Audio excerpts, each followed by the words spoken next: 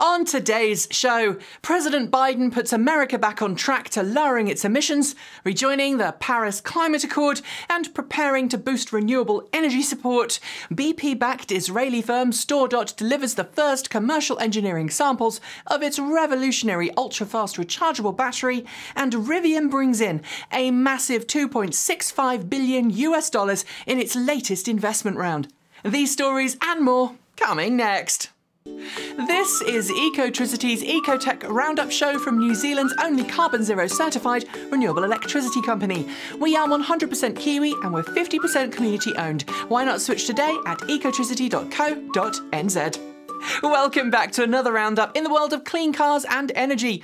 We've got a lot of stories to cover today, so let's get on with it. We start today's show with the inauguration of US President Joseph R. Biden and Vice President Kamala D. Harris, which took place on Wednesday in the US this week. Within hours of the inauguration ceremony, President Biden signed 2 new executive orders designed to put the US back on track towards a cleaner, greener future, rejoining the Paris Climate Accord and cancelling permits for the controversial Keystone XL pipeline with immediate effect. President Biden's EPA is already working to overthrow Trump EPA policies that had either removed or reduced Obama-era emissions targets and environmental protections. President Biden's administration has also announced plans to re-establish a social cost of emissions schedule and is expected to work through its election promises towards clean energy and electric vehicles in the coming weeks and months. Mercedes-Benz revealed the latest of its EQ family of electric vehicles this week, the EQA compact crossover.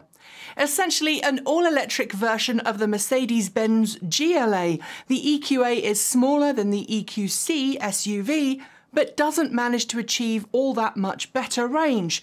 Mercedes-Benz quotes an NEDC cycle range of 486 kilometres, 301 miles, from a usable 66.5 kilowatt-hours of battery capacity. Given how over-optimistic the NEDC cycle is, we'd expect far less in the real world, a fact backed up by the WLTP range rating of 426 kilometres, or 265 miles. The sprint time is just under 9 seconds, and prices have been set at around €47,500 in Germany. However, don't expect this to go on sale in North America. A week after it pulled the covers off its Ultium-based commercial delivery system BrightDrop, General Motors has confirmed a $1 billion Canadian investment into its CAMI production facilities in Ingersoll, Ontario, specifically to ready it to produce the BrightDrop EV600 commercial vehicle. The investment is the latest in a slew of electric vehicle and renewable energy projects being planned or carried out by GM, including at its Oshawa assembly facility. The retooling will take place in the coming months, with GM aiming to produce its first EV600s for customers, including FedEx, by the end of this year. The EV600's sibling product, the EP1 electric pallet truck, will begin sales in the next few months. The electric vehicle world is full of companies and research institutions promising major breakthroughs in its battery technologies, from solid-state batteries through to cobalt-free cells and even some more exotic cell chemistries. There's a lot of money being invested in the battery industry right now. Most of these breakthrough cells never actually make it into production, but Israeli firm StoreDot has just announced that it's delivered its first engineering samples to customers in both the tech and auto industries. StoreDot, backed by BP, has long been promising a cell with a 5-minute recharge time. Last year, it demonstrated a real-world application of that technology in an electric scooter fitted with prototype cells. While engineering samples show it's closer than ever before to production, it will still be a number of years before we know for sure if StoreDot has a viable commercial future. Porsche officially began sales of its new entry-level Taycan electric car this week.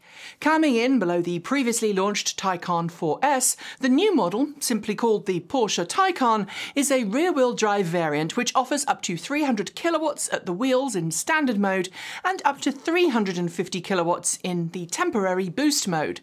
As a side, the video you're seeing right now is of its more powerful siblings because no B-roll exists of the Porsche Taycan. The Porsche Taycan will be available with a choice of 79.2 kilowatt-hour pack for up to 431 kilometers, 268 miles of range, or 93.4 kilowatt-hour battery pack for 481 kilometers, or 299 miles of range, both on the WLTP test cycle. It will cost from $81,250 including destination charges, but excluding any tax incentives or credits in the US. As we all know, Tesla is blisteringly quick in its innovation cycle, and just a few months after it held its important battery day, it's already well into the hiring process for staff to work on the new 4680 battery production line. This week, Tesla released a short video on its YouTube channel showcasing that battery production line in operation. It highlights the sheer size, speed, and efficiency of the mainly automated line. With Tesla now confirmed to be producing structural battery packs for Model Y, a few sneak photos have been flying around online this week that we haven't been able to get rights clearance to show. I suspect it's only a matter of months before we see Model 3 and Model Y prices drop around the world as these new cells are implemented. Oh, and in case you were interested, the music playing on Tesla's video is the 1960 B-side to Don Hinton's Joanne single. It's called Honeybee. General Motors, its self-driving subsidiary Cruise, and Microsoft have announced a new partnership this week to accelerate the commercialization of self-driving vehicles. In addition to its fleet of prototype self-driving Chevrolet Bolt EVs, Cruise is readying its first production vehicle for market in the form of the Cruise Origin, a box-shaped, fully autonomous passenger pod vehicle powered by GM's Ultium battery pack and drivetrain. As part of the new partnership, Cruise will make use of Microsoft's Azure Cloud and Edge server platforms. At the same time as announcing the new partnership, Cruise also confirmed that Microsoft has joined General Motors, Honda, and other big-name investors in a brand new equity investment round worth a total of $2 billion. This pushes Cruise's total valuation to $30 billion. The Cruise Origin is expected to enter into production this year. A week after the US National Highway Traffic Safety Administration called on Tesla to begin a recall campaign to address the failing eMMC memory chips inside early Tesla Model S and Tesla Model X MCU touchscreen systems, Tesla has caused a little bit of a stir among some Tesla fans online. Instead of simply offering a recall program and replacing faulty units with refurbished or remanufactured as new ones, Tesla is actually offering customers of older vehicles the chance to upgrade their car's MCU to a newer unit with a lot more functionality for a total of $1,500. That's better than the $2,500 it used to charge. It's not clear how many owners are paying for the upgrade, or indeed if Tesla is urging customers to upgrade rather than switch out. But according to some of my contacts, it appears some owners have managed to get a free MCU replacement rather than choose to upgrade. Sadly, though, it's hard to get to the bottom of this story, especially without a Tesla media department to talk to regarding clarification. Rivian may be heading towards series production of its R1T and R1S, and already has production validation vehicles rolling off its normal Illinois production line, but this week it announced another successful funding round. Coming in hot off the heels of a July 2020 funding round, which netted it a total of $2.5 billion, this new round, worth $2.65 billion, includes sizable investment from T. Rowe Price Associates, a well-known backer of Tesla during its early days.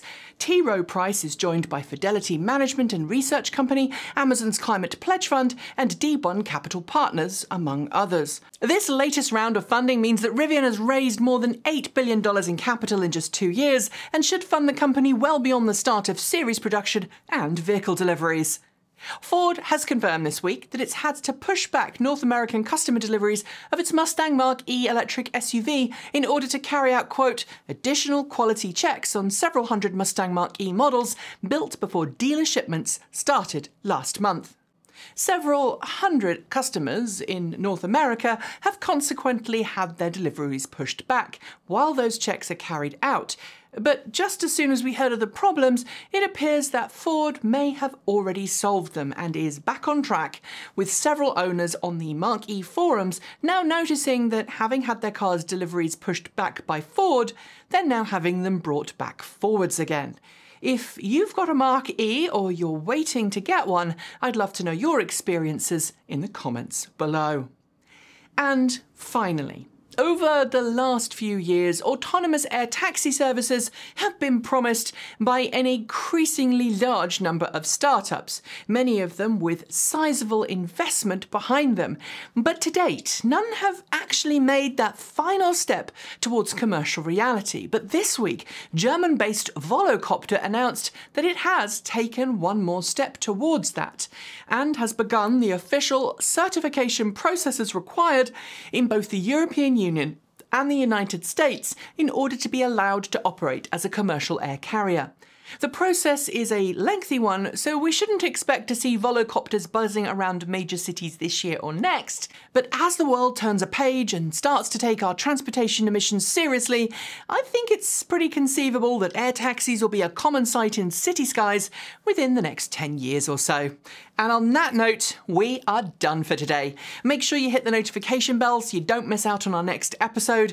And if you haven't already switched, please do consider switching to New Zealand's only carbon zero certified renewable electricity company. They make it super easy to make the switch, and when you do, you'll be helping New Zealand weed itself off dirty energy and onto clean, green, renewable energy that will keep the land beautiful for generations to come. I'll be back soon with more great videos for you all to enjoy, but until then, I'm Nikki Gordon-Bloomfield. Ka kite! See you next time.